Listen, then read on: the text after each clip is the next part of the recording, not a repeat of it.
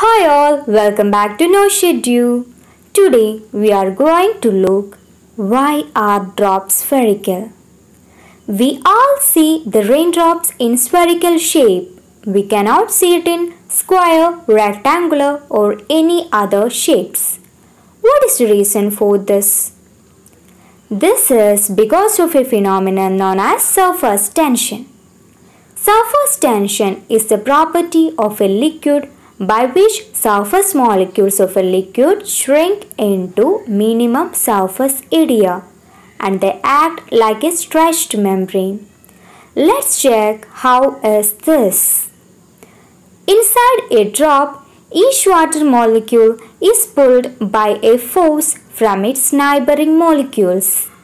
These forces are equal and opposite, so they get neutralized.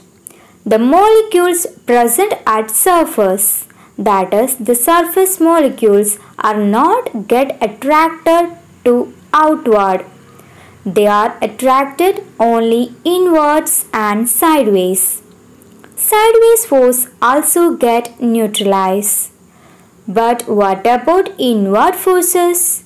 They are not neutralized.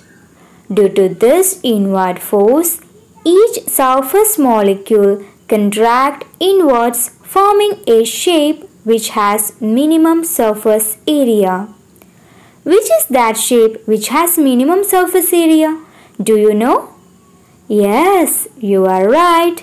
It's sphere. Sphere has minimum surface area.